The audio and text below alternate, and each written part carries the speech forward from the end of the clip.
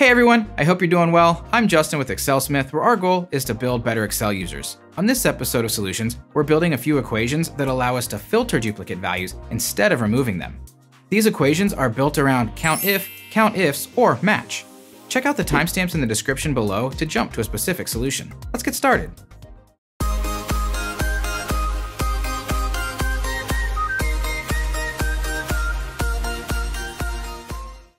Excel has built-in functionality to remove duplicates. This is great if your goal is to remove the duplicate values. But what if we simply want to filter the unique values without deleting them? This video shows how to filter duplicates by using equations built with either COUNTIF or match. Each of these functions has its pros and cons. COUNTIF is more intuitive and allows us to set a threshold for how many instances of a value our equation must find in order for it to return true. In other words, with COUNTIF, we can filter everything above the second occurrence of a value, or the third, and so on. The downside of COUNTIF is that it can start to slow down if there is a lot of data. This is because the COUNTIF solution scans every row of the provided range. The match version solves the performance problem. The match solution stops searching as soon as it finds a match. This means it performs better with large datasets than the COUNTIF equation. However, the match version is not as flexible as the COUNTIF one. Unlike COUNTIF, the match equation can only show whether or not a value is a duplicate. It can't show if a value is the third or fourth occurrence. Our first example contains a simple list of names. Our goal is to show just the unique values. We can see duplicate entries for John in rows 6 and 8, and for Stuart in row 9. We could use remove duplicates if we were okay deleting data. However, our goal is to filter out the duplicate values without deleting any data. The first equation we'll use for this is built around COUNTIF. Let's start by entering COUNTIF and an open parentheses. The first parameter of COUNTIF is the range containing our data. Normally, when using COUNTIF, we would enter the range for the entire set of values, which in our case would be A2 through A9. However, this solution requires a slight tweak to work properly. Instead of referencing our entire set of data in the first parameter, we want to build an expanding range. In other words, for the equation in cell B2, we want the range to be just the cell A2. For the equation in cell B3, we want the range to be A2 through A3. Cell B4 would have the range A2 through A4, and so on. If we don't use an expanding range and instead set the first parameter to the entire dataset, our equation wouldn't work as desired. Each instance of our equation would show the total count for the corresponding name. In other words, the John in cell A2 would register as a duplicate because the equation would be counting the Johns in cells A2, A6, and A8. What we want is an equation that differentiates the first instance of a value from duplicate instances. For this to happen, we need our equation to count how many times a value occurs from the beginning of our data up to and including the row containing the COUNTIF equation. Let's set the first parameter to A2 through A2 to ensure the range of our equation expands as we drag down the equation. However, we don't want the start of our range to update, so we lock the first A2. This causes the first half of the range to stay put while allowing the second half to grow as we drag down the equation. In the second parameter, we tell COUNTIF which value we want counted within the range provided in the first parameter. For this equation, we'll select cell A2. After closing the parentheses, we need our equation to check if the value in column A has occurred more than once up to the row containing the COUNTIF equation. We do this by entering a greater than sign followed by the number 1. This will cause our equation to return a true if a name has occurred more than once or a false if it has occurred only once up to the equation. Pressing enter, we get the result false.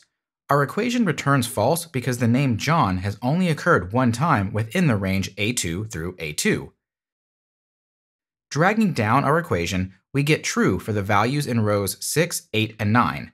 We get true in cell B6 because the range of our COUNTIF equation in this cell has expanded from A2 to A2 and is now A2 to A6, which contains 2 instances of John. The same logic occurs in cells B8 and B9. The range of these COUNTIF equations has expanded to include more data which contains duplicate entries of John and Stuart. The way we built our equation, we receive false for the first instance of a value in column A and true for any duplicate values. If we wanted to return true for the first match and false for any duplicate matches, we would replace the greater than sign with an equal sign. However, our goal is to identify which values are duplicates, so we'll leave the equation as is so that it returns true if a value occurs more than once. The COUNTIF equation is great. It's intuitive and compact. However, it can start to slow down with large datasets because each instance of COUNTIF is checking every row within the range of the first parameter, regardless if it's already found a match.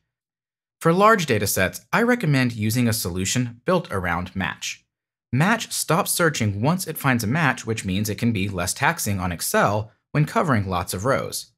Let's start by entering our equal sign, the word match, and an open parentheses. The first parameter is the value we are looking for.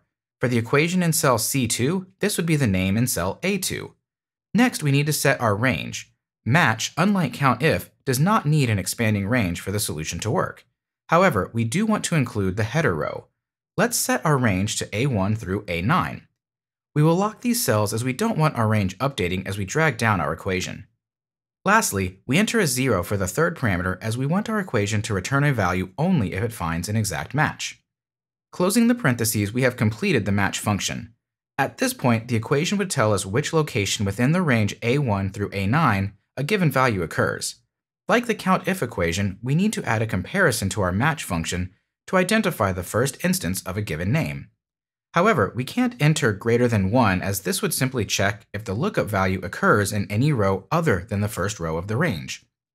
Since match returns the row of the first match, we need our equation to identify which names don't occur at the row corresponding to the first instance of a given name. To better understand this, let's hit enter with just the match equation. For the formula in cell C2, we get the number 2 because the first instance of the value in cell A2, John, occurs in the second row of the provided range, A1 through A9. Dragging down our equation, we see that the values returned in cells C2 through C5 and C7 match the row of their equations. This means that these are the first instances of the lookup values provided in the match function. For cells C6, C8, and C9, we get a value that is different from the row containing the equation. The values in these cells correspond to the first instance of the lookup value in our name column.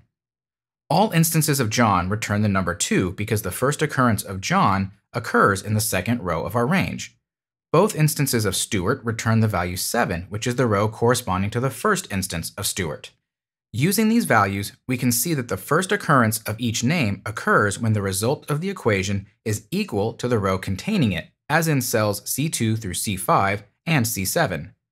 The duplicate values live in cells where the result does not equal the row, as in cells C6, C8, and C9. This means we can use the row function to complete our comparison. Let's modify our equation in cell C2 by adding the not equal sign, which is a less than sign followed by a greater than sign, and then the row function with no parameters. When we don't provide a parameter to the row function, it returns the value of the row containing the function. We use the not equal comparison operator because our goal is to return true for the duplicate values, which occur when the result of the match function is not equal to the row containing it. Pressing enter, we get the value false because the instance of John in cell A2 is the first occurrence of the name John. In other words, the result of the match function equals the result of the row function.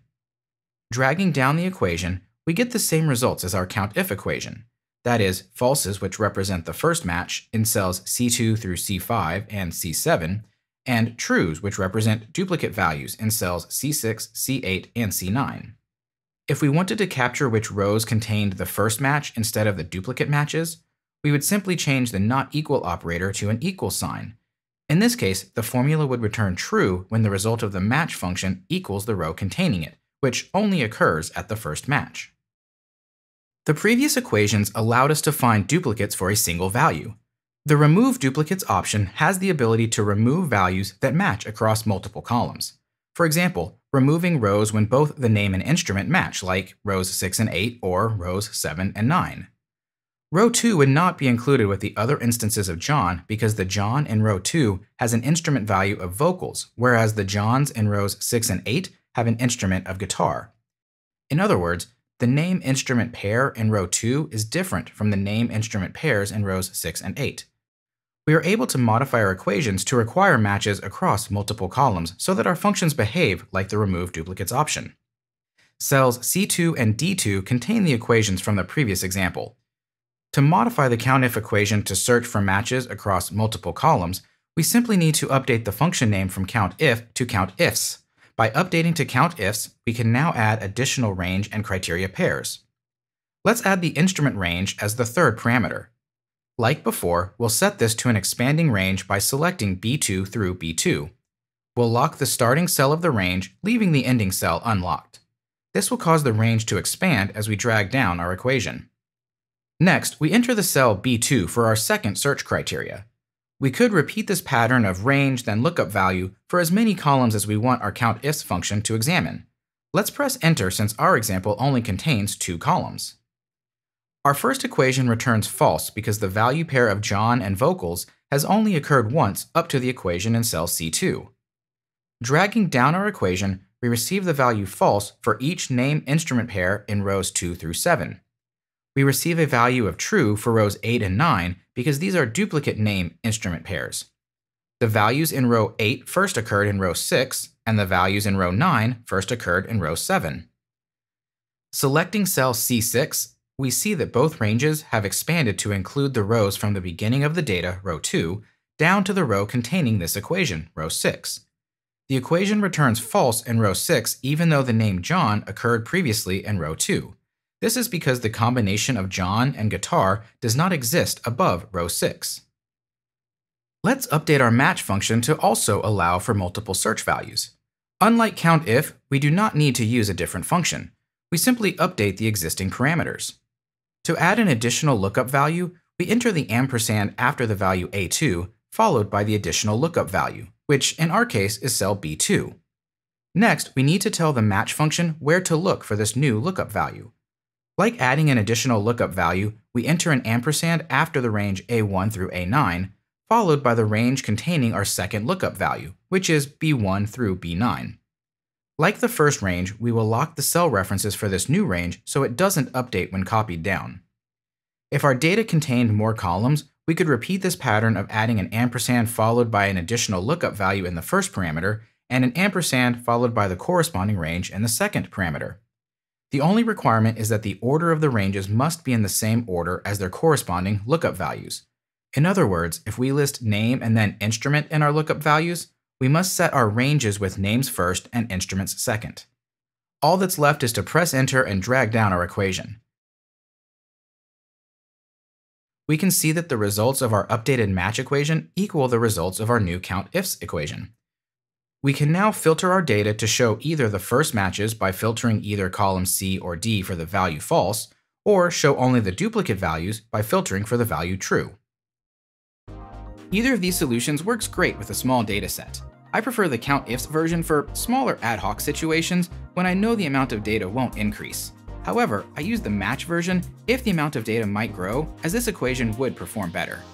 These equations could be used with conditional formatting to highlight the duplicate values if you don't want to add the additional column. You could then filter your data based on the background color applied with the conditional formatting. If you found this video helpful, please like, subscribe, ring that bell, and tell your friends. Also, leave a comment below if you have an example of when you've needed to filter duplicate values. Thanks for watching!